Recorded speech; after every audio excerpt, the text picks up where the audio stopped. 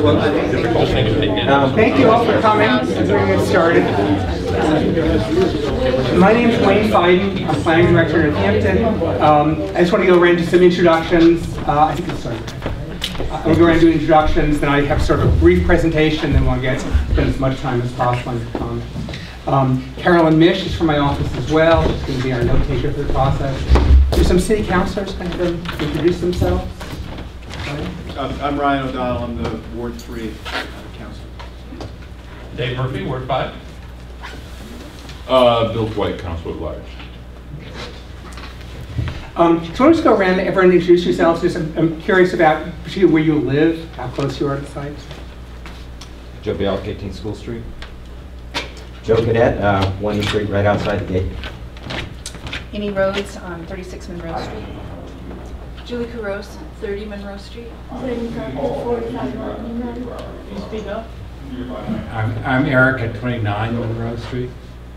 Dale Melcher, 61 David Shearer, Lyman. South Street.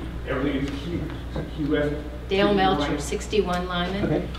Dorothy Nemitz, 44 Monroe. Peg Keller, Housing and Community Development staff here. Richard Wagner, 48 Lyman.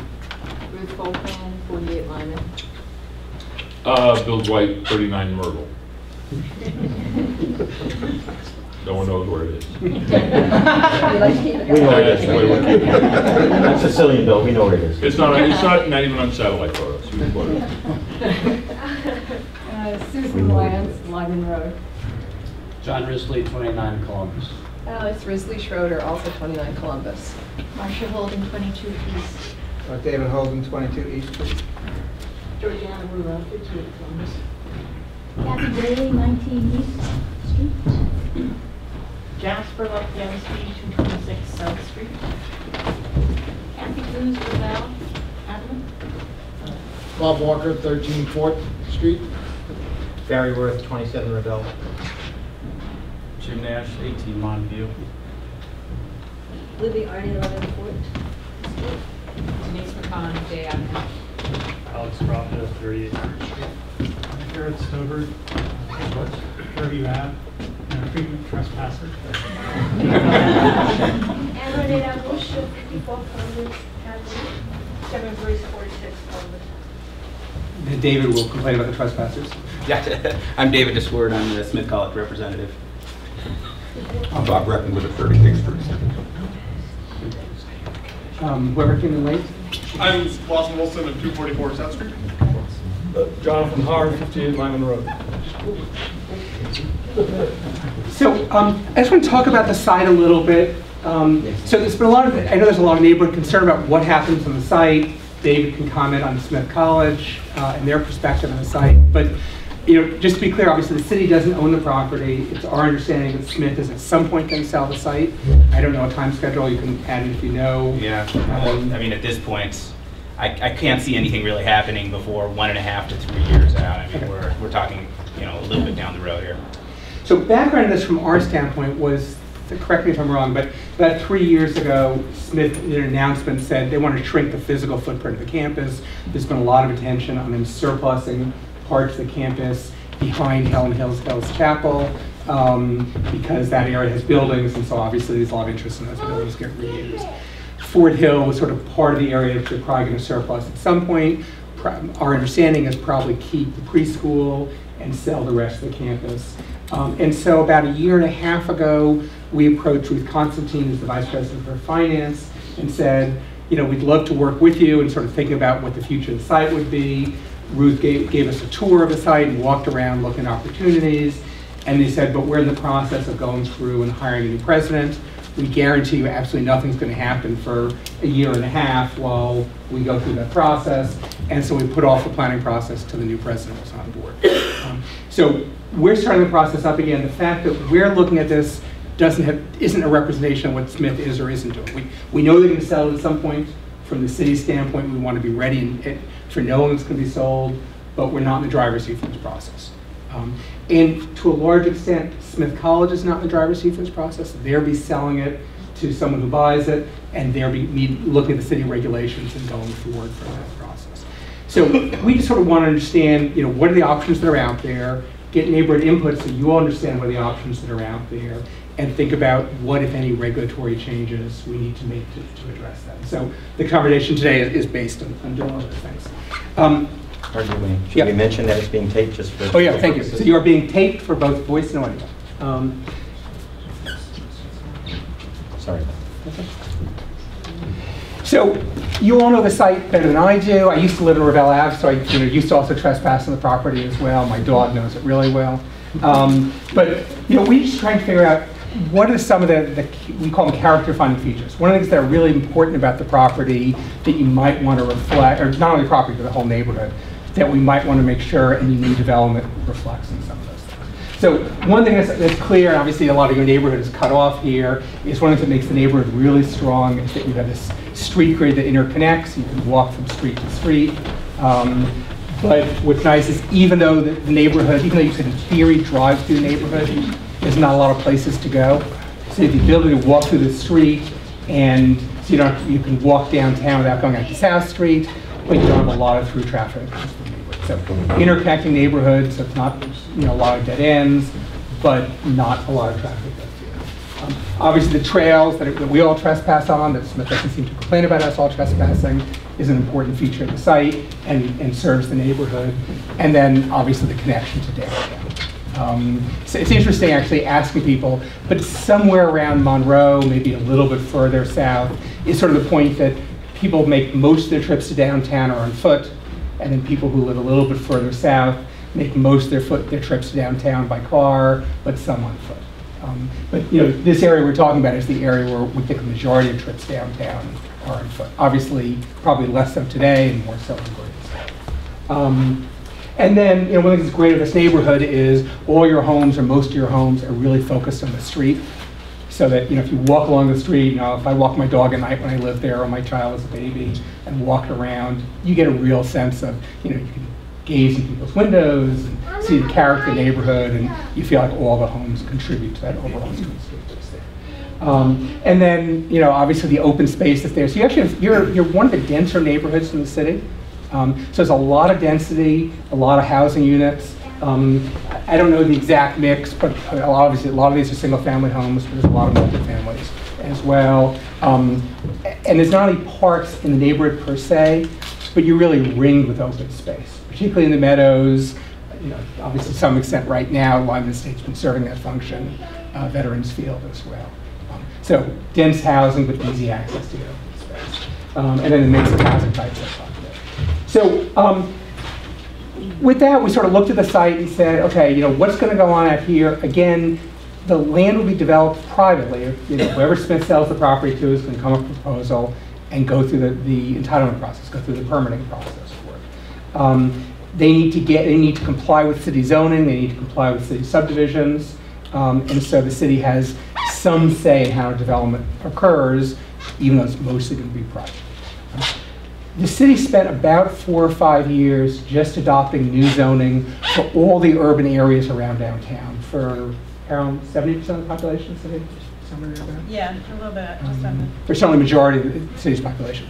And my guess is that zoning that's there isn't going to change dramatically given such a long process to get there. But what City Council did in approving the zoning is they said, we're going to have a moratorium on projects that are 7 or more units between last summer when they adopted it and July 1st. And what our hope is between now and July 1st is to adopt what are the specific criteria for those projects. So if we do nothing on July 1st, anyone can apply for a permit before the planning board for projects that are 7 or more units. And it's a little bit scary, I think, if we did nothing to everybody. Developers don't know what the rules are, they don't know if they'll be approved or not approved, and neighborhoods don't know what the rules are, they don't know if they'll be approved or not. So we think the strongest criteria we have to shape development for these larger projects is to think about what these special permit criteria are. So when someone applies for a project to do 7 units or 70 units, what are the criteria the planning board applies when they look at these projects? And so we can talk about anything else you want this evening as well, but at least from staff's initial review, that's what we think is sort of the most constructive opportunity to think about those things. And so with that in mind, we sort of went through and looked, what are the different ways the land could be developed? So one scenario is someone could build a road up from Fruit Street. No developer is going to want to do that because that's going to be a very expensive option. The grade's too steep, so they have to do some regrading. I don't think you're all going to jump up and down today and say, please, please, please, come in from Fruit Street. But it's one of the options that everyone's going to look at. And so we wanted to put it up there as one of the scenarios. The other scenario is someone would do a looped road, that they would come in from South Street, they'd come in from Lyman, probably on the curve here. They'd have a road that comes in and loops around and hit a dead-end street. The issue from a developer standpoint is we don't allow dead-end streets that are more than 500 feet long. So from a developer standpoint, they want to loop two places and then loop around here so that their 500 feet only starts over here. The disadvantage from a developer standpoint is you're paying a lot of money for roads. So that's one scenario a developer might look at. This would be sort of the option for the greatest number of single and two-family homes. Another scenario is the developer would do a shorter road. One of the disadvantages for this sort of scenario is the only way you can really justify the roads is if you do a row of homes here, a row of homes here, here, and here. And the site's very tight when you get there, and so a developer may say it's not worth the infrastructure. If you just did a single road, and these are all, take these drawings with, sort of think of them as crayon drawings. These aren't designed to be engineered drawings. But if you didn't do a loop road, you'd get less development on the site, a smaller footprint on the site, but it doesn't necessarily mean fewer units, because if you're doing a shorter road, there might be incentive to do sort of a larger apartment complex or condominium complex instead of single-family homes or two-family homes. And then we sort of looked at other scenarios, where the places which we probably want there to be open space. You all probably know this, the site's about, there's 31 acres, of which about 15 acres is buildable. So there's 15 acres of land which really can't get built on. This area that's down here, this parcel in the floodplain is very steep. This area over here that's steep, it has some wetlands over here. So you can imagine most of those areas would be preserved regardless of the developer wants. I think our regulations would allow development there. But there's a difference between is this open space that's park-like and available to the public, or is it someone having a big estate lot who owns the property? And then this is just sort of a marker, but one of the things we've played with is saying, well, larger projects should have some sort of parkland. And it's not about size. So you think about urban parks, where sometimes a tiny park is incredibly valuable. So we're so this is a market, we're just going to be somewhere totally different. But if the idea is there should be some spot that serves as a focal point, we're just sort of thinking that. And then we played with, what we did literally is we took all your homes down here, and we made a Xerox copy, and we cut them out and pasted them over here, very high tech.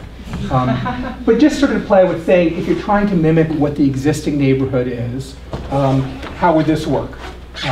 Roads coming here, again, some of these homes face the wrong direction. This was really just to help us think about what are the scenarios, how many homes could really be over here. So this is sort of one potential development scenario that comes out of it.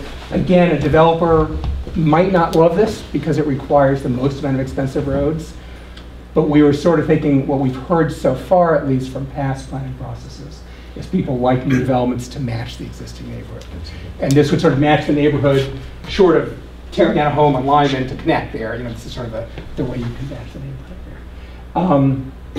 And so we just play, this is the same thing, just zoomed in so you can see a little better.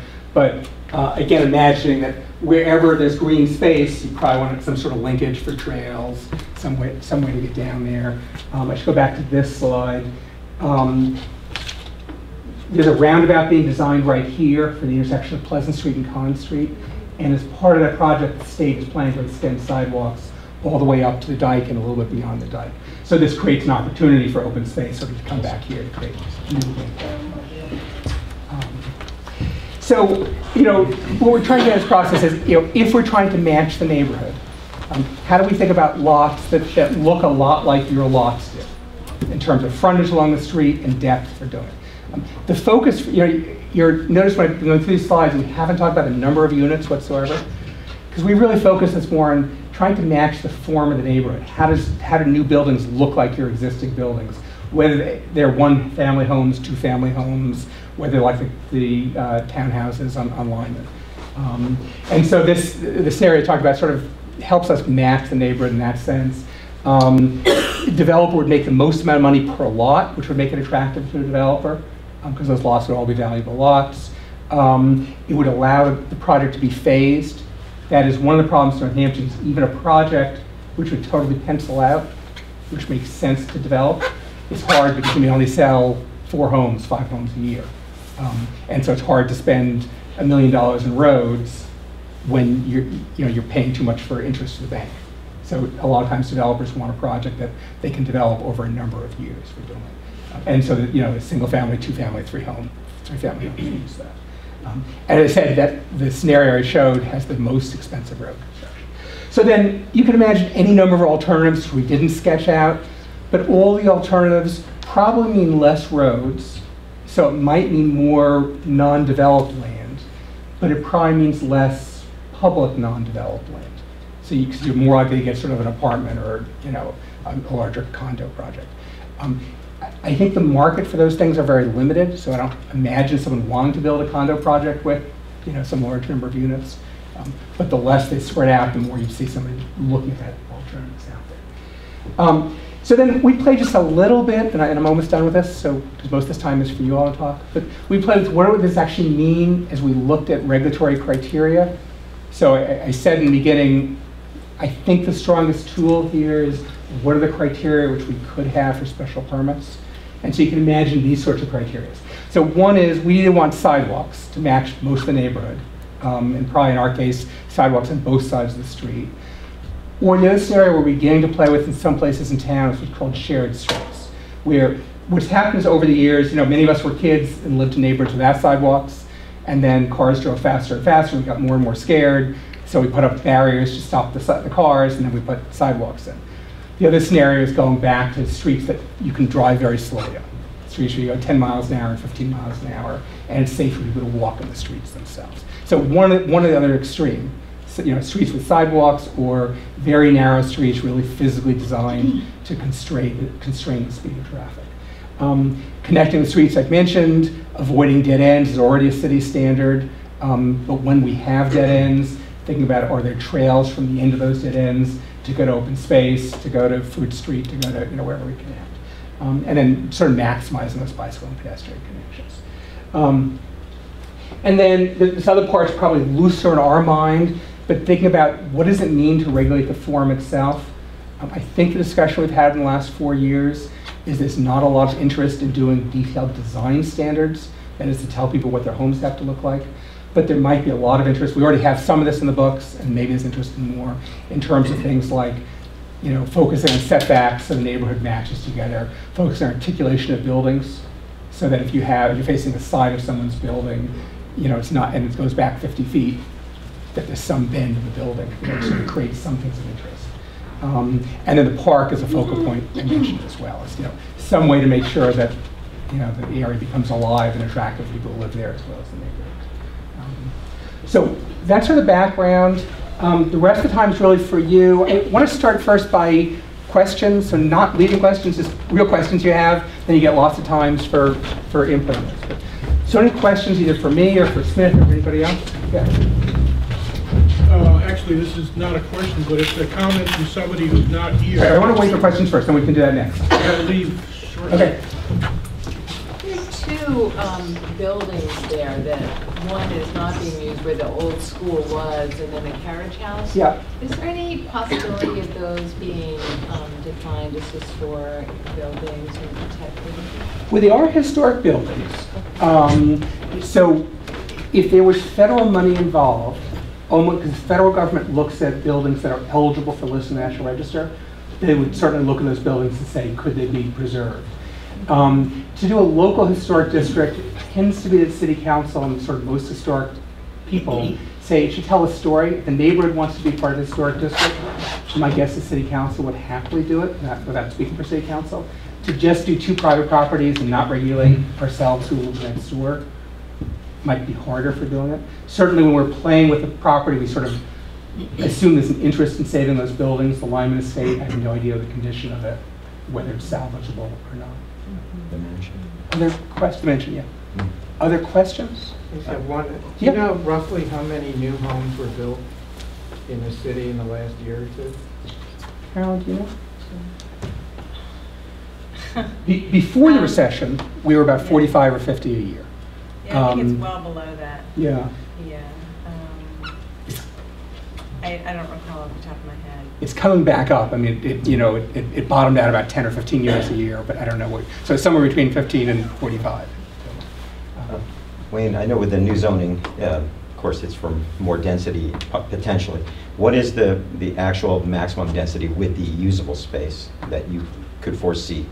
We haven't calculated. It's too hard to do because it depends on what you're trying to do. I mean, the most you could get, you can imagine, is apartments. If you built one apartment block that was huge, you'd get a really big number.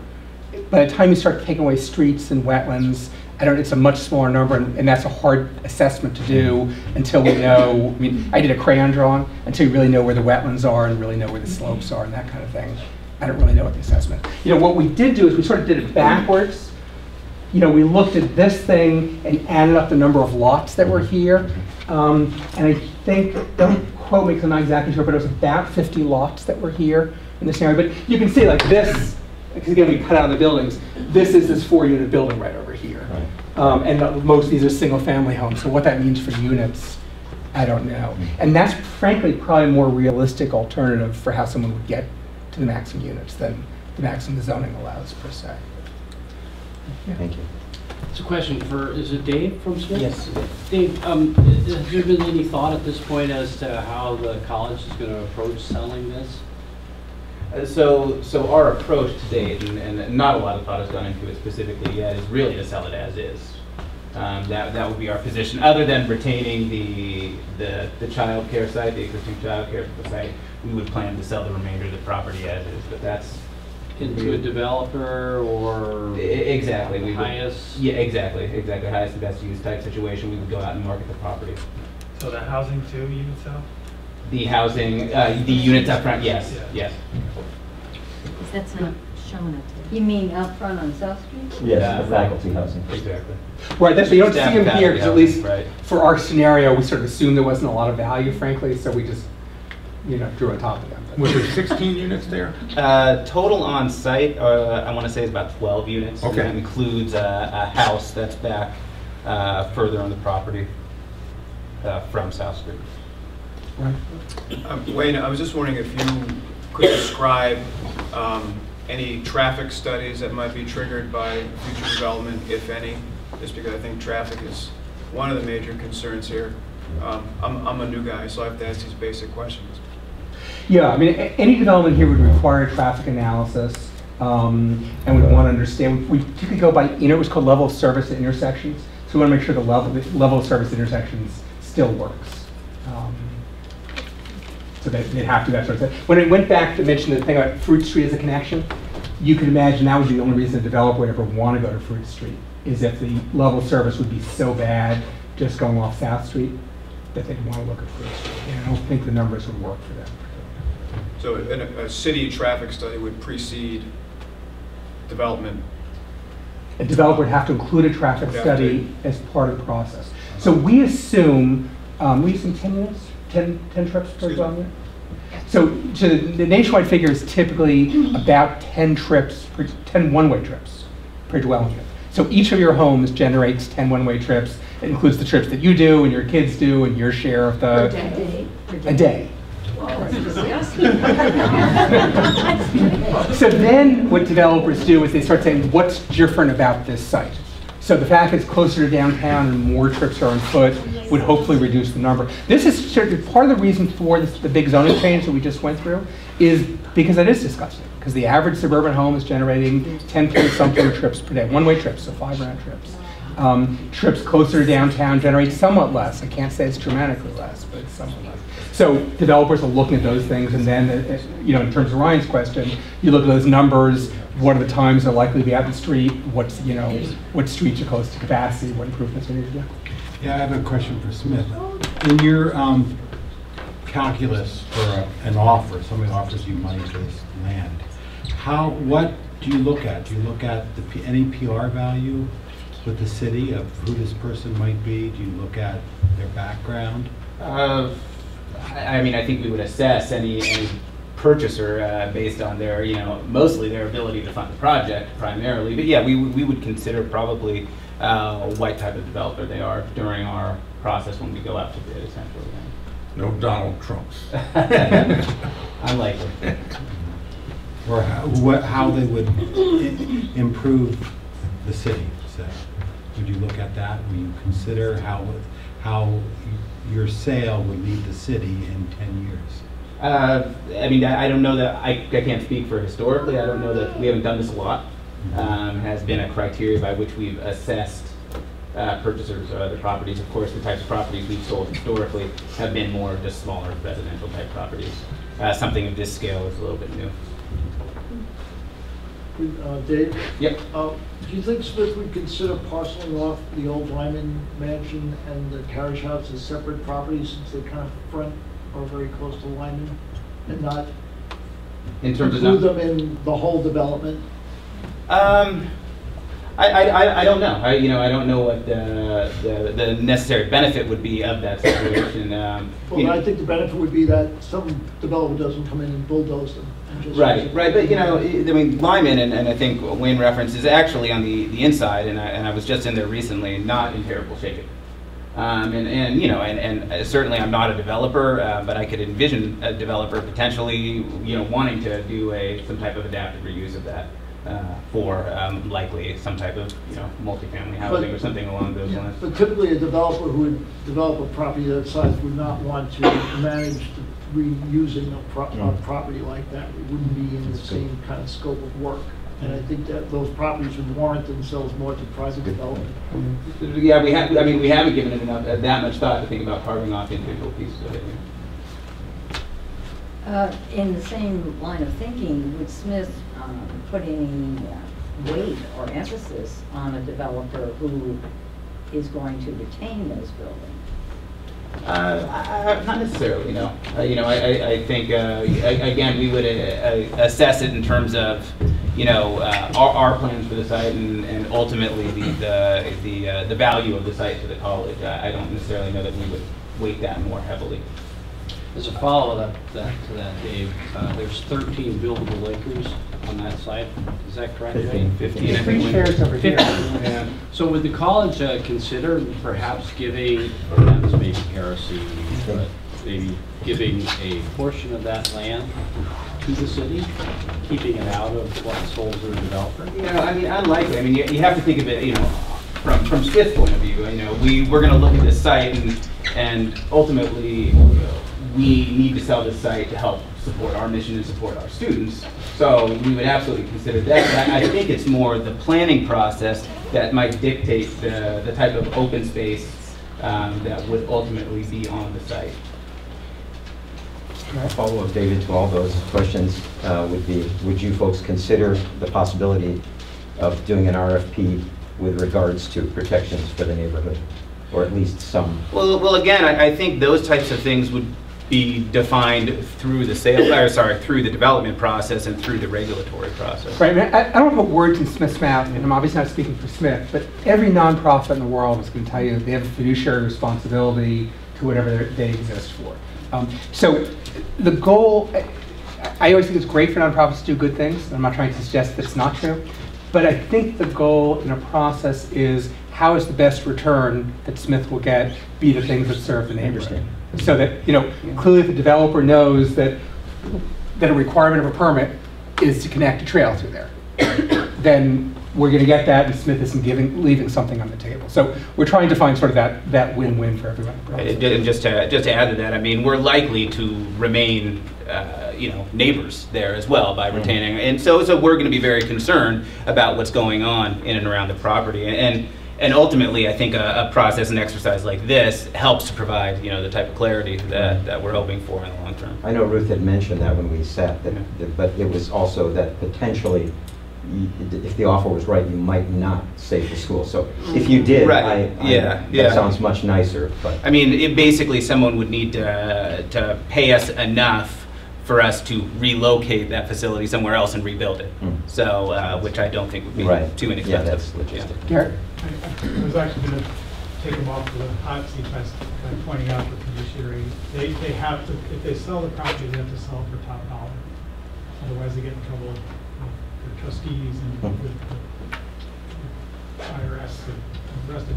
But what they could do is carve off a piece of property and donate it. That's a very doable thing. They can't sell it for less than it's worth, but they can donate it. And there's certainly value in that. And Albeit another kind of value. Smith already has a development agreement with the city that as they take down units in the West Street area, that they have to provide replacement affordable housing in Northampton. So this could be a site where they carve out some of those units that's out there. More on the Lyman estate.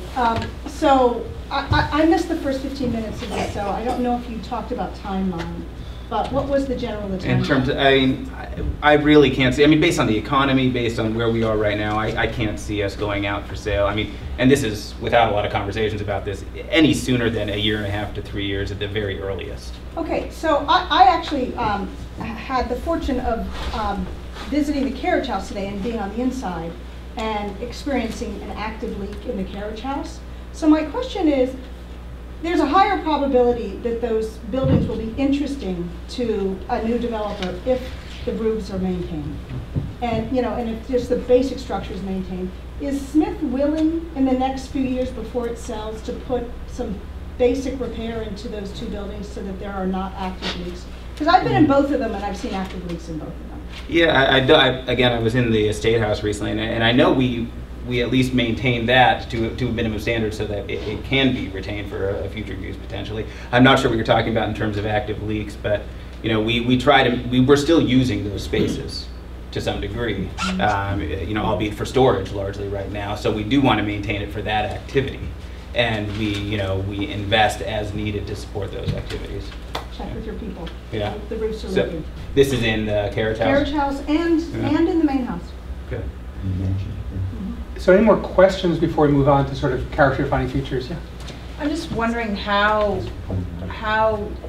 you know, the non-buildable space gets zoned. So if someone buys the entire property, but then there's these 15 acres that aren't developed, are they part of, you know, an adjoining house, you know, that backs up into that land? Does that become, you know, like a 2-acre house property, or does that get preserved somehow as open space that's made by the developer, or how does that work? Good question. I don't know the answer. It really depends on the details of how a project goes forward. So many times in development, a developer carves off some land. Maybe it's owned by the homeowner association, maybe it's given to the city, maybe it's given to a nonprofit to keep as open space. I would say that's by far the most common scenario we've seen in the last 20 years. Sometimes developers want to keep land for bigger lots, and so it really depends on what they're doing for the project. So those could potentially get carved up into individual private ownership, those 15 acres. Like only one part of it is buildable for a house, but the owner might own a couple more acres beyond. That's not the most likely scenario, but potentially it is, and I think when we get onto sort of asking you all for input on character defining features, that's the kind of thing we're looking for. Is it good enough just to be open space, or do we want to make sure it's public access? And then if it stays as open space, then who owns it? Right. Again, you know, those have been often owned by homeowner associations and often by the public. So State Hospital, for example, the developer is keeping all the parks within the State Hospital that's owned by the homeowner association, and all the edges around the project are eventually going to be transferred to the city. In most of the subdivisions in town, which are more rural, that's been a similar pattern. The city doesn't necessarily want to own a small lot right in the middle. You know, if this was open space, for example, here and here, those would probably fit the targets of open space the city's often interested in. If there was a tiny little park here that served the neighborhood, it's a higher maintenance thing. That's usually the kind of thing we want a homeowner association to do. At least that's our normal pattern for doing it. I'm sorry, I came in late. Is that lot in one zoning, or does it cross from one zoning area to another zoning area? And is it abutting the neighborhood, or is it more like Con Street? And what I'm getting at is, what is the height restriction? Could we see another Walter Salvo height there, or is it going to be more friendly to the residential height? So all of this area up here, basically all the plateau, is zoned urban residential C. This area down here is basically floodplain zoned accordingly as floodplain. So this is all one district. Carol, know what the height is for yours? I think it's 50 feet. Say again? 50, 50 5-0 or? Yeah. 5 0. Again, that would require a special, a project like that would require a special permit. That's one of the things where we should be talking about how those things fit in. Yeah. So I'm just looking at the imaginary layout here. It looks to me like, there's a high plateau and then you kind of slope down and there's a second plateau before you get down. So it looks like that part would be developed, part of that. Who knows? We did this as sort of, where someone would do a loop at 500 feet out. So again, this is just sort of to illustrate points. So this is, no idea of what a developer would actually want to do. And then, again, I might have missed this part, but knowing that all of that below is wetlands, and that the build out up against that wetlands on the lower side, for example, the senior center is close, it's within 10 feet of wetlands. I remember because I was involved in the whole ordinance to change the, the distance that was allowable within urban residential for wetlands encroachment. And so I remember the senior center super, super close. So there's really very little wiggle room there. So I'm just curious to know what the city's plan is to manage those wetlands and to manage the tremendous amount of water flow that's going to come off all of that development. Yeah, that's a big one. So water flow is certainly one of those, and sort of like traffic, what Ryan was asking about. Water flow is one of the things the developer has to show in a process that shows no increase in peak flow. So certainly when you develop a site, more water leaves the site than before you develop it. But at least during peak times, the times we worry about flooding, that's one of the things the developer has to prove is they're not going to do that. They're not going to impact there. Wetlands themselves are sort of easier in this site because there's that defined plateau. So there's wetlands here. Some of this is wetlands. All of this is floodplain. But there's some distance between them. So this is going to have a much greater buffer than, for example, the senior center out there. But the stormwater flow is certainly an issue that would have to be part of the assessment. Just to clarify, the developable parcel is URC? That's correct. And you mentioned earlier, there's a moratorium until July? For anything that's over 7 units, which obviously a project here would be, there's a moratorium until July 1st.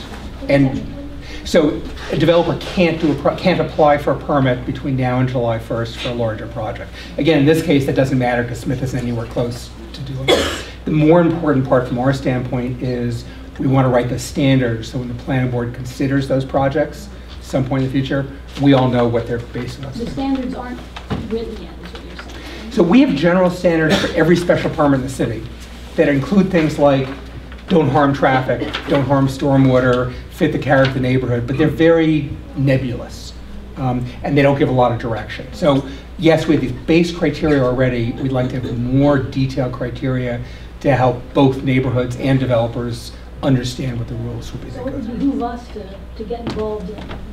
That's right. Yep. Yeah. Yeah. I was just trying to get your head drilled. Thank you. So I have several questions, one for Smith and some timeline questions.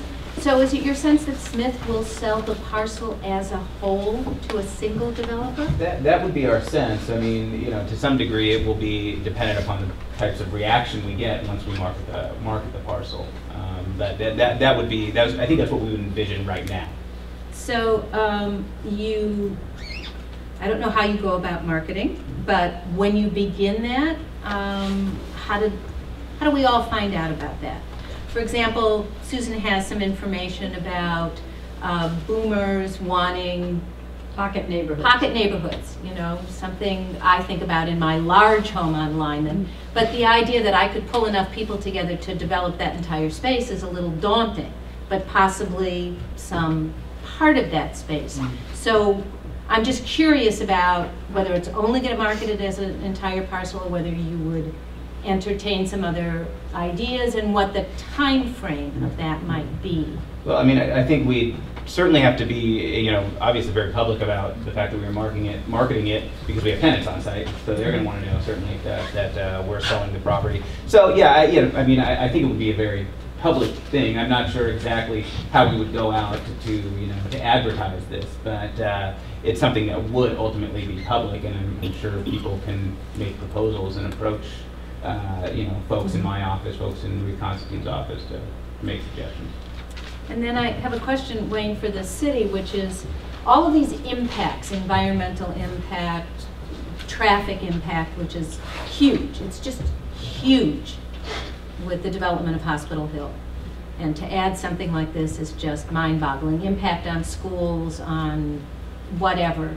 How does that work once a developer does his or her own study? What's the ability to respond? What's the time frame?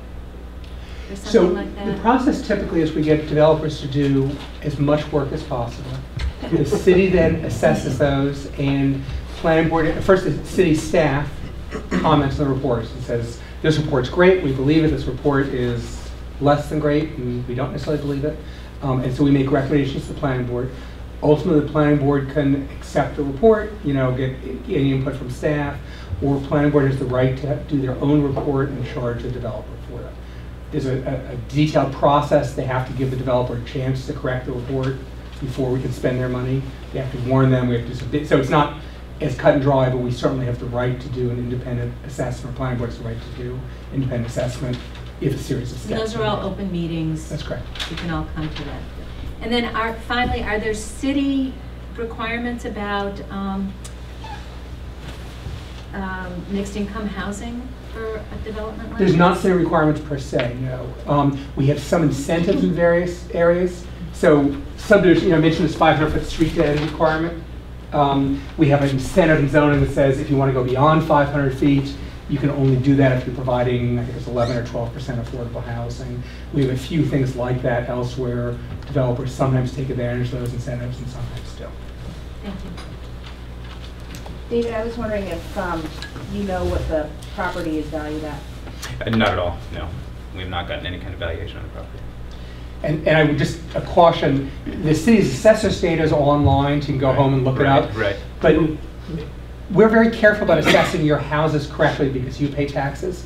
Because Smith is exempt from taxes, there's less research going on those numbers. You can look up the number, but know to take it with a bit of a grain of salt because it's just, we don't. Yeah, hi, this is Chris Smith. Just a while ago, I think I heard you say when you were talking about how Smith would approach the sale of property that you would be looking for highest price and best use. So I'm wondering if Smith will have a defined process for defining what the parameters of best use are, and whether or not there would be community input into that definition of best use. Well, I mean, I think that's largely dictated by the city process. So you're... Yeah, exactly, by the zoning of the property and then ultimately the regulatory process that any developer would go through. Okay. But what I've seen in Northampton and elsewhere is there's sort of two scenarios large institutions do. One is they say, we're not in the development business, we just want to sell it all to somebody else who has their own expertise. They may then look for partners or not. The other is sometimes institutions hire a consultant to say, well, maybe this property is more valuable if we break it up into different pieces. That, using Bob's comment, the Lyman estate is worth X dollars by itself and less than X if it's together. And so some institutions do that, and it really depends on their comfort with understanding how to get the biggest value out of it. There was we brought up in one of the neighborhood meetings we've had about possibly seeking a friendly developer that would work with the neighborhood. Would you folks be okay with that? Would you folks feel that would be against your best interest? I just think that any developer that develops this is going to have to work with the neighborhood to get this project done. So I'm not sure exactly how something like that would work, but again, I think that would have to be a prerequisite. But yeah, let me add to that. Again, in terms of examples that we've been involved with, one of the biggest things that scares the developer is a project going to court and being in court for years. And so developers were you see a range of developers. There's some developers who really want to work in the neighborhood and they break together and they're best of buddies, and some developers who don't work in the neighborhood whatsoever. And that because and obviously part of that's on the neighborhood. We've seen some neighborhoods who say we don't want anything anytime, and then they don't work well with developers. And some neighborhoods who they can influence the process by being involved. Yeah, so my question was back to regarding the developer leaving some of the space and potentially donating it to the city, the open space. What financial incentive does a developer have to give away some of the land? Why would they do that? So a bunch of different ways. One is you can put strong incentives in zoning. Probably the biggest thing is we do is incentives in zoning that makes it worth the developer's while. I mean, first, remember there's no development value here to speak of. And there's really no development value here to speak of. And so many developers just are happy to get rid of that land. And then the other thing is you sort of think about, what are the incentives in the zoning and how do developers trying to get to yes. And so there's both what does the zoning say, and then working with the neighborhood through a series of meetings, developers might say this should be, one of the scenarios we play with, like Joseph had one of the things that he played with is, should there be a buffer over here between the project and the homes over here? That's the sort of thing that usually works out later in a development process. I don't think we'd write zoning there, but it could well be a developer. The city's done some limited development projects ourselves, where this would be too big for us, but we've done projects where properties on the market, we want to carve out some open space, we want to carve out some affordable housing, and the city ends up being the applicant. And our rule, when we've played that role, is we only do it when the neighborhood wants us to be there. And the neighborhood agrees to come to the planning board and say, I really want this project for doing it. Some private developers take the same approach. They say, the value of going through the planning board in one night instead of in 2 years is pretty valuable. And so they're willing to work with the neighbor in that. And again, I wish I could say all are like that. It's a value. So we see some developers who would give away some money up front for easy permitting, and some developers who just will fight the process because they think it's more valuable in the long run. I want to step back a little bit and ask a question about what kind of capacity do we already have in the city of Northampton for elderly and folks for whom being really close to downtown would be really important in terms of their quality of life and being able to live in town. Do we have enough of that housing? Do we need more of that housing? I think we need more of all housing close to downtown, elderly certainly being part of it. We have public housing close to downtown that's focused on the elderly. We have high-end private units, but we don't really have any congregate living downtown that's not public housing. Right? We have some of them. Thanks. So from many years of walking my dog here, there are some incredibly old trees that are, priceless. And so I don't know if there's any way you can preserve some of the really, phenomenal, beautiful old trees there. Yeah, that's a good point. Typically those are sort of weighing, some things are easy to say, you have to do this and you can't do this. A lot of things are sort of weighing processes to say, you should save specimen trees as much as possible, but sometimes one specimen tree might make 40 acres unusable and it's not doable. And so there's usually a balancing act, but it's often one of the things that gets looked at. Okay. Would that be something where the Botanic Garden Can you speak would up, have please? an opportunity to weigh in? With what, I'm sorry? Since the property is, I realize that we're talking about a change of ownership, but since there's incredible expertise at the college, and full disclosure, I'm an employee at the college, and but the Botanic Garden director and staff would have incredible expertise. Would they be consulted about this? So we get information from whoever offers it. So the answer is yes, we'd love to have it. No, I don't think it's a matter of the city having sort of a separate relationship and saying we're automatically going to bring you in. There's obviously a potential conflict between Smith selling it and Botanic Gardens, but we happily take, or planning board happily take advice from everybody. I'm wondering if there are some lessons that we as a neighborhood and the city at large can take from the Clark School experience and also from the North Street experience. I'm just curious to hear if the city has any thoughts on what were lessons good and bad of those development efforts. It's a good question. North Street was actually one of the, I mentioned the thing about limited development projects. It was one of our failures. We reached out to the neighborhood up front and said, when the property was in the market originally, and said, we'd love to work with you and develop this. We'd probably carve off 3 homes, and we'd only do it if you all would embrace the project. And there was enough people who didn't want anything to happen that we passed on buying the property, and then it began its 10-year saga down the line. And so maybe the lesson from my standpoint for that is trying to figure out early that those sort of, where's the common ground and where is it it's possible to make things happen together. Clark School was really more in terms of some of my experience in this project. So we weren't involved in the RFP process, but it's more in terms of seeing how that process worked from institution. Clark was one of those institutions who said, we're not developers, we don't want to get in this business, we don't want to learn this, we don't want to do a detailed study trying to figure out where the best return is because we think we're just, we're not sure we can get it. And in fact, the developer who bought the property went against the rules that every other private developer told us about. They said there's no way it's going to work there. And the developer just sort of felt like they had a model that worked, and it worked for them, and so having done the study up front might not have achieved, might not have gotten that developer anyway. I know that Clark in the beginning was willing to entertain either someone buying the entire property or portions of the property, whichever gave them the greatest return. And then from their standpoint, they figured selling the entire property was the best return for them. And Clark is a little more complicated than this because there are a lot of buildings there.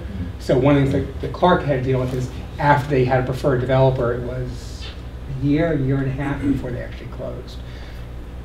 This may have a shorter due diligence period, but so is going to be in the zoning regulations, is there the capacity to talk, to require reuse and disposal in certain ways, or is that outside the purview? Reuse of buildings? Reuse the buildings, but also I'm thinking about the faculty housing that I'm imagining those would get demolished, and the waste from that demolition. Is that something that happens as a part of zoning and permitting? It could happen as part of zoning. There's a lot of things which could legally happen as part of zoning, which tend, from my standpoint at least, tend to make more sense on a citywide basis. Like, our landfill, we don't have a landfill anymore, but when we had a landfill, they used to take construction and demolition debris, and then they diverted this. If there's a waste of landfill space, it has to go elsewhere. And citywide regulations, to me, make more sense because there's nothing unique about these buildings versus other perfectly good buildings coming down. My own feeling is the same thing about historic preservation. The comment I made earlier, maybe it should be a historic district, but if this should be a historic district, this probably should be as well. And the other thing you should know is historic districts don't prevent historic buildings from coming down. They just require more alternative assessments. So they make it a little bit easier to save historic buildings. And both easy in terms of, from a regulatory path, it's easier, and potentially open up some federal tax credits as well. So those kinds of things I think are good ideas, probably not through zoning.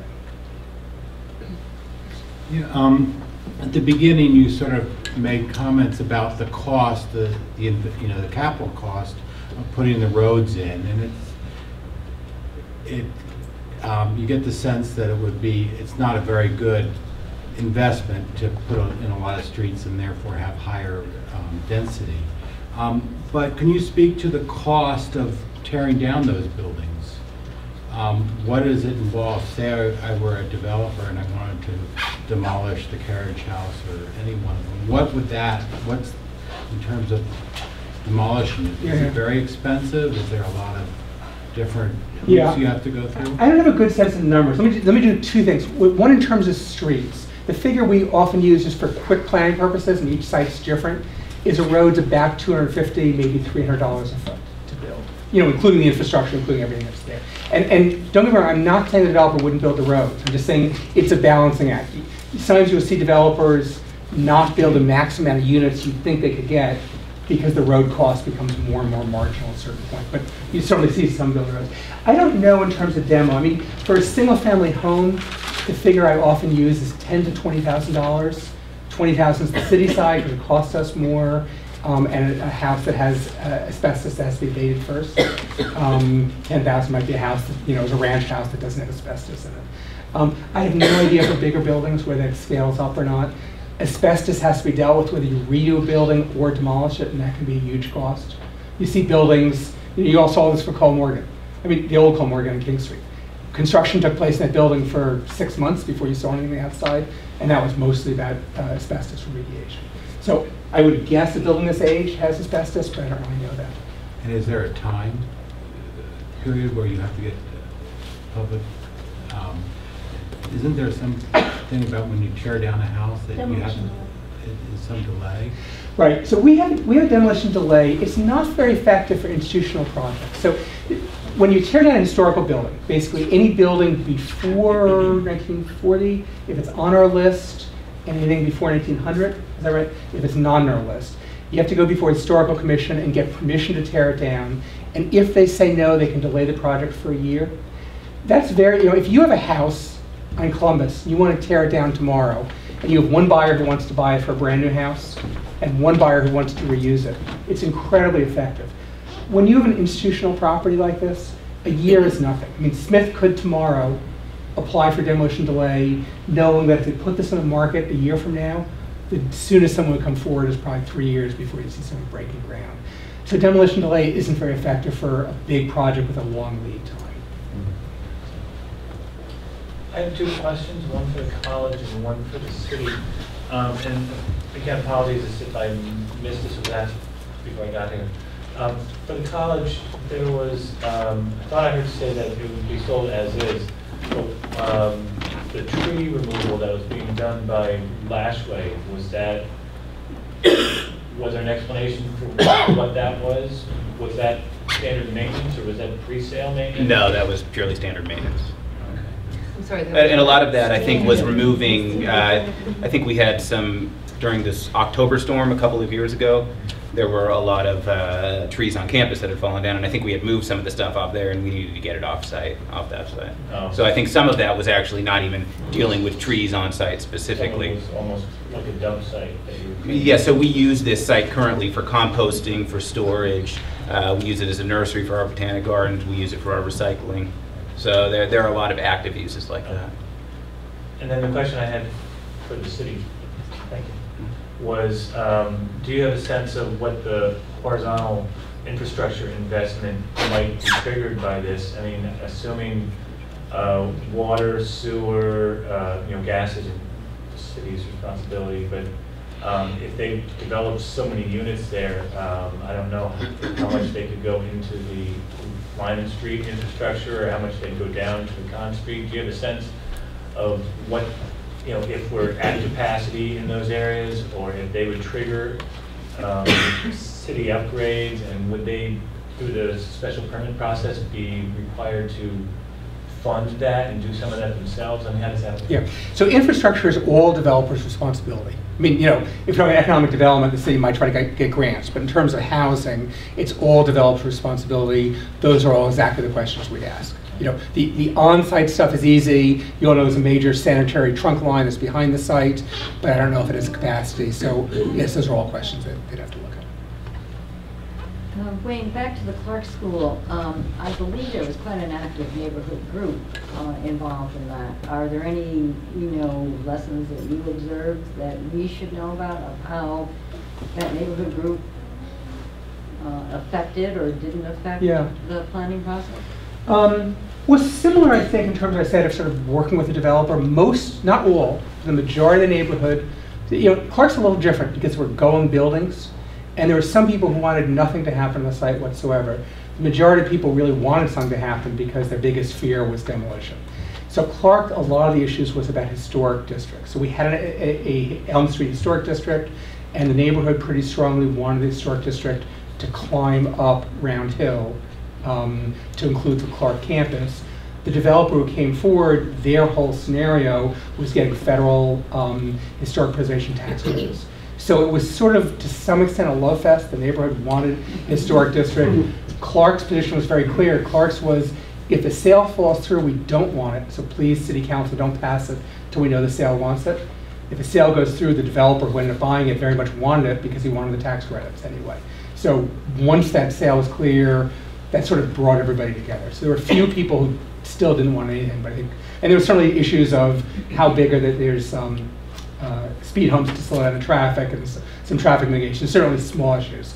But the big picture issue, I think the majority of, not all the neighborhood, sort of got what they wanted direction. Would a conservation restriction be considered for preserving the non-buildable areas? Some permanent method to preserve the land, yes. Could be coming to the city, could be a conservation restriction, it could be some other method, but keeping that land. Particularly, I mean, I think the biggest city interest is this property over here. We already have some conservation land in the area. And then this direction, the biggest interest is the trail. As a practical matter, this is wetlands, and it doesn't really matter what we do, they can't do anything there. Wayne, along those lines, that was a concern when you first mentioned about the wetlands and that area. My concern in envisioning some future development would be that they might try to cheat for more space by filling in some of that lower land. Is that something that we could make sure is guarded against? There's no special permitting that you could Right, wetlands regulations are very strict. So there's sort of, the only, I mean, you can fill tiny bits of wetlands as part of a project and replace them. The only thing where the wetlands law is somewhat liberal is things which can only be in one place. So for example, there is a sewer trunk line, I'm not exactly sure where, probably some of you know more than I do, but somewhere over here.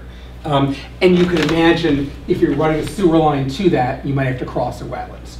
State law is permissive about crossing wetlands to allow a linear thing to be built and then restoring the wetlands afterwards. But in terms of filling for development, yeah, that really is. Unless there's, I take one last question. I want to start switching to input because I'm getting some indirect input for what you're all saying, and I don't want to lose it in our comments. So back to the debris and everything that's being stored on the site. When you say as is, does that mean that Smith is no longer going to be removing stuff and we'll be dealing with the developer for that? I mean, it's all got to go, right? So will we be dealing with Smith in the removal or with whoever's developing? The removal of everything that's been stored there. I mean, I understand there's a lot of stuff. Yeah. I mean, we would probably pull a lot of that stuff off site. We use a lot of that stuff, and we would pull it off site. And we have to develop a plan for how we're going to now store some of the stuff that we have historically been storing there. So yeah, we would continue to act in that capacity. So we'll still work with Smith on the trucks going in. Right. Exactly. Okay. Just one more comment before you morph into the next section. And pertinent to what Lily was saying, and I think where you're all trying to go with this, I think the more relevant example may be the Green Street, Arnold Avenue, Belmont experience. And I'm just going to say it. I think all of you get that there's another nuance to this process. There could be a lot of input if Smith were open to hearing it prior to them issuing an RFP for the development of the parcel. I would certainly hope that they would talk to their own botanical folks about protecting the trees that are on site, listening to the neighborhood. There are opportunities to stipulate types of housing development, areas for development. With all due respect to the gentleman from Smith, to just put it on our own permitting process, I think is a lesson that we have learned not in a great way. The Belmont Avenue neighborhood, all they wanted was not to have a big, huge building plopped down in the middle of their neighborhood, and that's exactly what they got.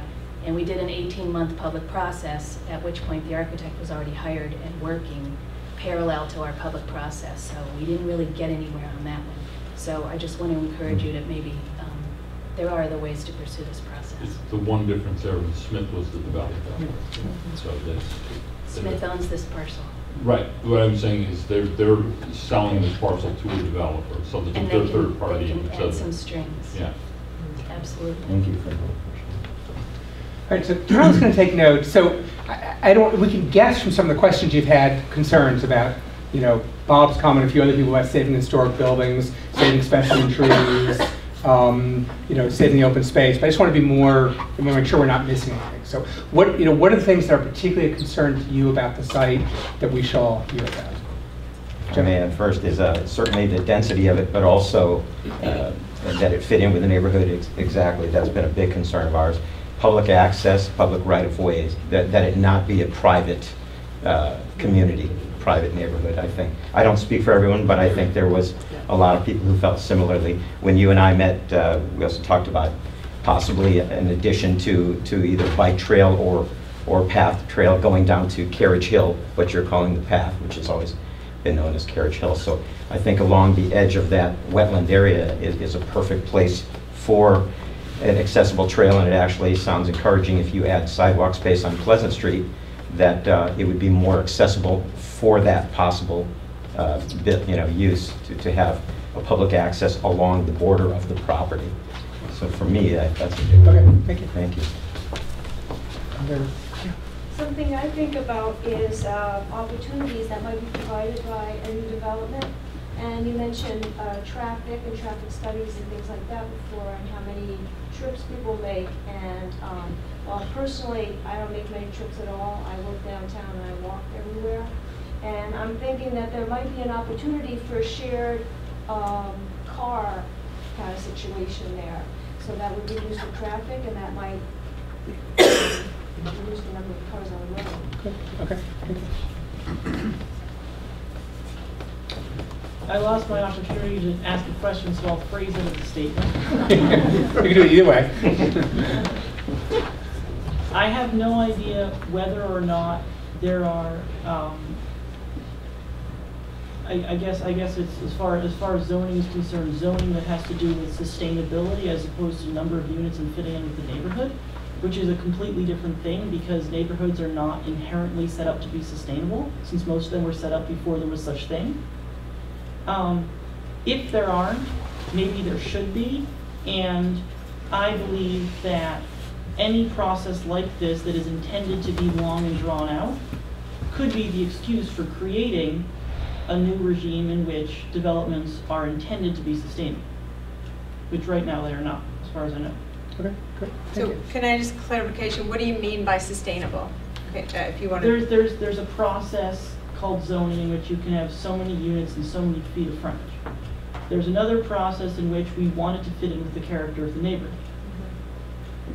There could be a process in which I don't think it really exists, so it would have to be developed by the city, but it would be a good idea to have an additional process in which you say, okay, and is this development sustainable as far as environment, as far as traffic, not because you don't want to sit in traffic, but because maybe people should drive less.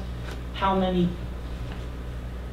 It would be hypothetically possible, for instance, for there to be an assessment of how many people will live there compared with how many cars they will own, and favoring, especially in a downtown area, a development that would have less parking spaces and less people that own less cars. Just to build off that comment, Smith put on its announcement website today that one of its reasons for wanting to sell this land was to decrease its own carbon footprint as an institution. And so with that sort of goal in mind, one way one might be able to see about developing this property is also thinking about developing in a way that would have a minimal effect on the carbon footprint. And so having something that focuses on energy efficient homes and so forth, building in that idea of sustainability. That could be something that could be really win-win in terms of PR between, I think, Smith and the city, and potentially even working some of the open space areas into conservation restriction. And you all may know, but the city has what's called the Energy Stretch Code, and the city council may be asked to adopt even stricter ones. So increasingly, any new building is being asked to be energy efficient, but obviously you can go further than that. Just kind of building on those thoughts, there is, under the LEED system from the U.S. Green Building Council, there is LEED neighborhood development, and I don't know if that's something that we would want to suggest that's, I don't know that they can stipulate that in a sales agreement, or somehow influence that, but then that would be one option.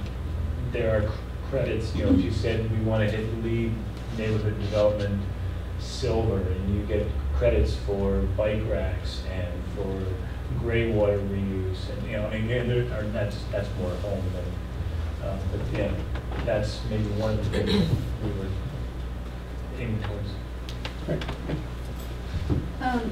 I'm just very aware that, to me, this is the last relatively large parcel that is so close to downtown. And I would hope that the city, and I would hope that the neighborhood that I live in would be excited to take advantage of that fact to make sure that what goes in there could add to the fabric of our downtown, of our city.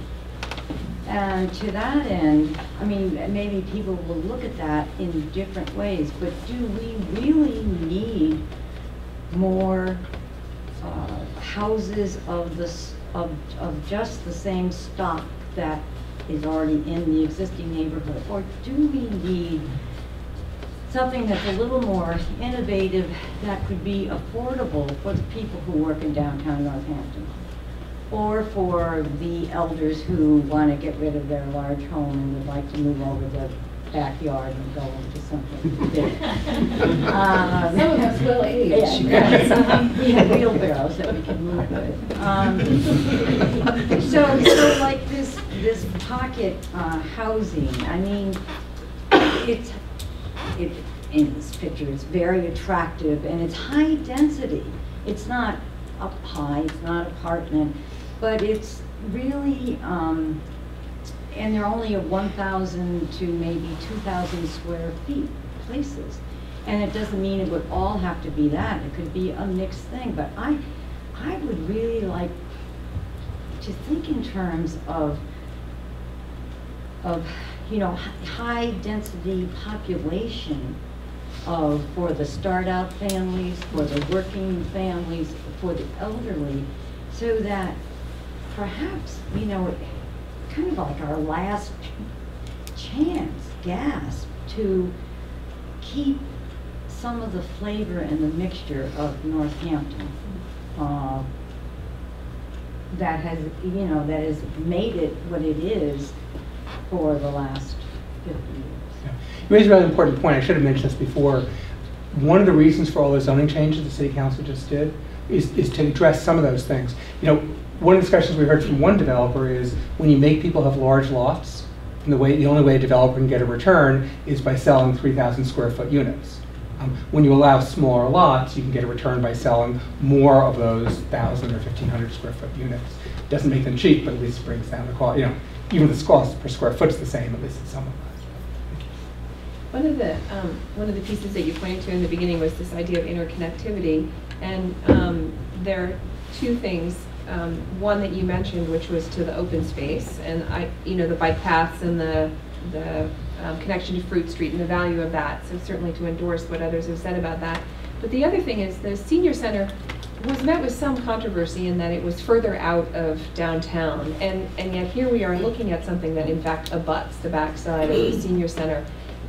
So I think to echo, what are the ways in which we can build something that speaks, that fits with the neighborhood, that honors some of these things about sustainability, but also really looks at what are the pieces of connection with stuff that already exists. Downtown as a monolithic thing, open space as another, but the senior center as a third. Yeah, so. thank you. Gary? I'm going to stand up for the faculty apartments. 3 counts. One, I suspect that they're architecturally rather more significant than we're used to thinking of with their 17th century homes. And second, I think they're very discrete in terms of their impact on the neighborhood. So when you're thinking about what might go into that land, you know, it's not a bad model for something that is compact, has a lot of fairly dense number of units in it, and it's not an eyesore. And third, believe me, I have mixed feelings about mine. If you read Historic Preservation magazine, that's the era that people are looking at now. But I'll leave that aside. I mean, it's not something, I doubt that more than like 5% of Northampton's population even knows that those apartments are there. It's close to Salvo House. So my third point is I would really like not to have 3- or 4-story buildings there. And I know that the city's zoning is more and more encouraging that. But it is a site that as you drive into town, if there was some huge tower there, not to go back to the other Smith experience, it would not be a pleasant addition to the city's skyline. Just so it's clear in terms of city encouraging, so the city's allowed tall buildings for a long time. In fact, we allowed smaller lot size per unit when you had tall buildings. So this was in some ways to equalize the playing field. This was to say, we're not trying to prohibit those buildings, but we're trying to encourage density and other capacity. Part of the reason that single-family homes now only require 50 feet of frontage, is to say, if you're going to do density, it doesn't have to be multifamily. We embrace all kinds of density that's out there. I have a 3-story iron building in my backyard, and I don't want to go into how that ever happened, but that's the kind of thing that really has a severe impact on neighboring lots in terms of light, sheer aesthetics. It is worth noting that many of the homes, though, are 3 stories already in the neighborhood. There's 3 stories. Exactly, yeah. I'm just saying that, I can picture there being 2-story apartment buildings, not a huge number of them in there, that would be really attractive. And would leave that space feeling like a campus with big trees and public access. There isn't a list circulating, and the most important reason for the list is if you want us to have your email so we can notify you for future meetings. So if you haven't signed up. For email. Everyone could just put their name and address. I'm interested in a buffer zone between, as in a butter, and, it's been open space, not a lot of activity back there, and so some sort of buffer zone between existing houses and whatever development happens there. Okay, good, thank you. Way back. I wanted to second Mark's comment about lead for neighborhood development, as I think right now the best model for evaluating and standardizing our practices. And I think there's a lot of municipalities that have used that as a zoning tool or as a regulatory tool. So I'd advocate for that on the neighborhood scope for the whole development, but then also you use something like net zero as a threshold for which this place should be sort of held to a higher standard because of the the opportunity to get. Yeah, for input, my biggest fear really is already happening between 8 and 8:30 in the morning. Because we have a bunch of cars that run down Monroe Street and into the school. And they have they're not part of the neighborhood. They're just dropping their kids off. And I'm at the intersection there, and they typically, I think they've been told to do the loop, go down Monroe, and then come out Lyman. And they go fairly fast, and they don't really have any, they're not part of the neighborhood per se. And I think some of those, street maps that you sort of crayoned in, I worry about that, is that there's people that'll take a loop that, all they're doing is trying to get to their house in the fastest way, and then it'll sort of ruin the nature of the streets where people are just, driving to their house and going slowly, and they're part of the neighborhood. I just want to make sure it gets on the list about adaptive reuse on a separate parceling of the 2 historic structures on the property there.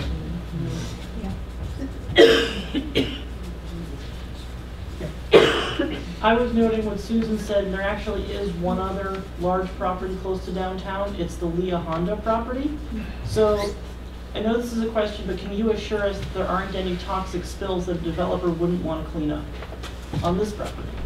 No, I assume that most developers are going to do their own due diligence as part of the process. So. Well, that's what's prevented the Leah Honda property from being developed for the past 20 years, is that there's a toxic spill under the pavement, and so they can't do anything without spending millions of dollars on that? I think Leah Honda is probably more complicated than that. I think if the numbers work, that site would get developed. But I don't know what's here. That's going to be part of a due diligence process. And there's been years of different things, and that's been a big concern of mine, is any potential remediation. Yeah. I mean, it doesn't have the railroad history that Leah Honda has, so it's a lower risk site, but anyone's going to look at that process. Other questions, comments? Is there precedent, not necessarily in Northampton, but in the world of planning and zoning, that communities can make a showcase of something that says, we have stretch code, but we're going to reach further here. We have impending EPA stormwater regulations, but we're going to reach further here. I understand that in this moment Smith owns it and the city is midwifing something. But is there a precedent for cities saying, like, we'd like to showcase sort of our ability to get lots of different kinds of incomes, really think very forward about transportation, about water use, about building materials? Is there something? Yeah, it's certainly doable. I think there's a couple of answers. One is cities, I mean, it's usually not done just through regulations. It usually becomes investment. You know, often some of the best examples are surplus properties the cities have for doing it. And then Massachusetts code limits us in some ways. So for example, in Massachusetts, we don't have the right to adopt a local building code. So Massachusetts says you can have a building code or you can have a stretch code, but we don't get to write a code for doing it. So there's some areas we can be stricter. We do have stormwater regulations.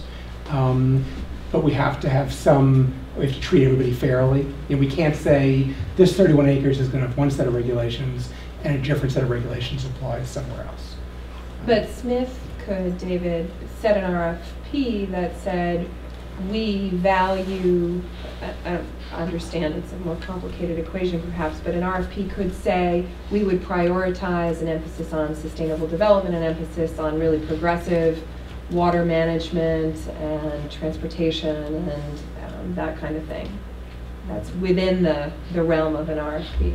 So. What is an RFP? Request proposal. And of course the city can incentivize it. I mean, going back to the comment about, you know, getting homes where fewer people drive, you know, one of the biggest costs for this site is going to be traffic and traffic mitigation. You know, I think the neighborhood is probably going to be somewhat dubious about proposals, but you can imagine developers saying, well, I'm doing a proposal and I really do think people are going to have 1 car per unit or 0.8 cars per unit instead of 2.2 cars per unit. And I can generate less trips, and then the incentive will be they're not doing traffic mitigation. The problem, you know, we had this with next to JFK. What's the project? Bear Hill. Bear Hill. Bear Hill said, we're age restricted, we're 55 and above, nobody, you know, they're all retired. And then of course they're all 55 and they're all working. Yeah. And so in theory those soft solutions are absolutely wonderful. We're always, you know, I hate being a skeptic, but we're always a little bit skeptical about those. But certainly incentives are a great way to get those things. But I think the other piece too is you all have been talking about these different aspects of it, some of which are already in the zoning to sort of, that may even be better than a LEED neighborhood standard because we require connectivity, we require pedestrian and bicycle facilities in the zoning. So there are bits and pieces that are required, and the fact that it is so close to downtown, so if we require connectivity via pedestrian or bicycle from this site to downtown, necessarily you could get points elsewhere, but those things are already built in. And there are other things that we're actually working on in terms of subdivision regulations to create more environmentally friendly street systems or requirements for building streets. That, so we talked about shared streets, so we have maybe less infrastructure, less pavement, and you know, if we have less pavement and narrower pavement, people are walking and driving in on the same piece of infrastructure that's necessarily going to be slower. And so the ways that we can build into the regulations that sort of force someone in that direction without really saying we're going to call this lot out in particular and say you have to meet, you know, this other standard. We can apply it across the board. Just as an example, I think LEED is a wonderful standard, but you know, our Energy Commission says LEED is great, but what we really care about is the energy side of LEED. And I suspect our stormwater planner at DPW would say, LEED is great, what we really care about is the stormwater. And I might say, you know, the best way for sustainability is maximizing the people who can walk downtown. So we may want to, as a community, have those discussions in detail and not leave it to someone far away to create the standard. It's a great standard because it's there and it's generally pretty good. So something along those lines is, and I'm not sure how, or if it's been extrapolated over multiple buildings, but there's something called the Living Building Challenge, which, not to undermine LEED, but it kind of looks at LEED and almost equates that to like the carbon credits, that it says, oh, LEED is meant well, but you have credits and you can choose them. You can do this right and do that wrong. And the Living Building Challenge says we're going to do everything right. we're going to exceed all those standards. We're going to do the best we can in every aspect of the project. So that might be something to look at, the living building challenge.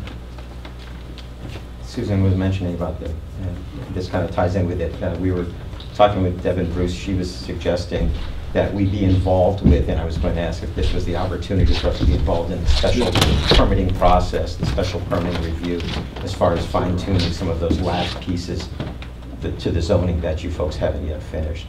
Do you see this as a... So that's going to help, you know, we wanted a discussion about this site in particular because this is all in most of your backyards and you're interested, but in some way that way this is informing us is the special permit criteria, which are not going to just affect the site.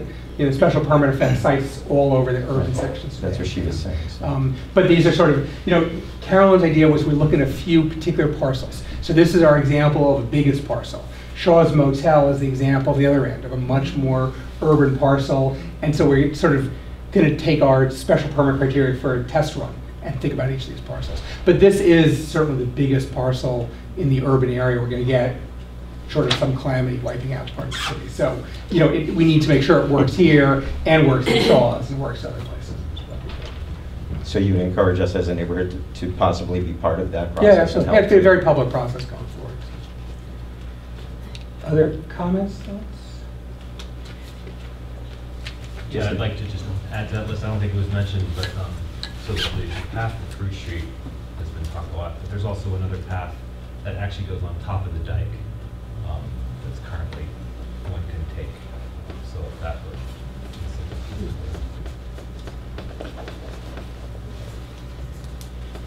Because of the existing road that went around the whole property. So it's kind of gotten down to a little path. David, this had to do with, I was just, if I may, just quote something. I'm stealing it from Ira Brick from the Safe Cushman Group, who was quoting A.S. Neal, who was a founder of the Summerhill Schools in England, who dealt a lot with freedom versus licensed issues. And I just kind of wanted to remind Smith, and I think you folks are trying to be responsible, and I appreciate the fact that you are part of this process so that you are engaging us. But the private property owners have a right to do whatever they want versus the need to sort of subsume themselves to the public good in involving us in kind of that your responsibility as well as to your shareholders is also to at least doing good for the community, not just the neighborhood, but the whole city. And I think we've kind of covered that. But so I just want to tell you where we're going so you can keep in touch if you want. So the special permit criteria, so there's sort of three things going forward, just so you all know. One is working the special permit criteria. Again, the goal is to go through the public process and get them to City Council in time for City Council to adopt it sometime by the end of June. So that's probably the most time-critical path in this process. The second is we have a criteria in our zoning right now which says any project with 10 or more units, and planning board is going to suggest reducing it to 7 units, but any project of that size, the infrastructure has to be designed to subdivision standards. Subdivision's generally about sort of more rural, new streets, but we're working on this, revising the subdivision regulations. So Carol and I talked about the shared streets, where maybe instead of sidewalks, we narrow the streets as a smaller environmental footprint. Cars go slower, you get safety by cars going slower instead of trying to separate them. The subdivision standards will be going forward. Those where the zoning is adopted by City Council, subdivision regulations are adopted by planning board, but they still be doing a public hearing for that. And then the third, which is more nebulous, is we'll continue to work with neighborhood and Smith College over the next 1 to 10 years before this project moves forward. We don't really know what the time period is, but there's different ways to inform developers. One's the obvious of regulations, but the other is just the more clear there's a community consensus. You know, developers want the easiest way to get a permit. They don't necessarily want the greatest number of units. They want the easiest way to get a permit. And so the more we can reach a consensus as a community, or the closest thing as possible to consensus, and inform developers that you're more likely to get a permit this way, that's a useful process. No guarantees in that route, but that's useful. Are these maps available? Are they I'll post these on our website. They're not yet, but I'll post them on our website. Oh, put it on PowerPoint? Yeah. The other thing, I didn't want to pass it out, but I didn't want what we were thinking as a brainstorming to set the stage. So this is just sort of the special permit criteria based on what staff has brainstormed with the planning board. They're sort of take home, feel free to email. These obviously don't reflect all your comments. So this isn't designed to think, here's where we're going, but just sort of give ideas and depart from here. So just take one and pass it around. And I'll post these on our website as well. And the notes for this meeting, will you send them out? We can send them out or post them on our website, whatever's easiest. But, we can, either way, we can post our website quickly. Sending them out is basically once the intern types up all your email addresses. So where on the website? Is there going to be a special? Yeah, we just got a new website. So it's northamptonma.gov/plan. And we have a thing that's called maybe small lots, big ideas. Yeah. We have a section called Small Lots, Big Ideas. Right now it's tailored around some other projects we did, but I'll create a section there. So give me a couple days before it's Big on. lots, big ideas. Big lot, big idea. So those notes will include all of these. Yeah. Ryan, you want to last word? Well, I would just say that this is obviously, we're talking about a private development, but it's happening in the most public of contexts, and that's exactly why you elect local representatives. So Councilor Sharon and I and Councilor Dwight are here to be resources for you. Please be in touch. Great. Thank you all. Is there an announcement?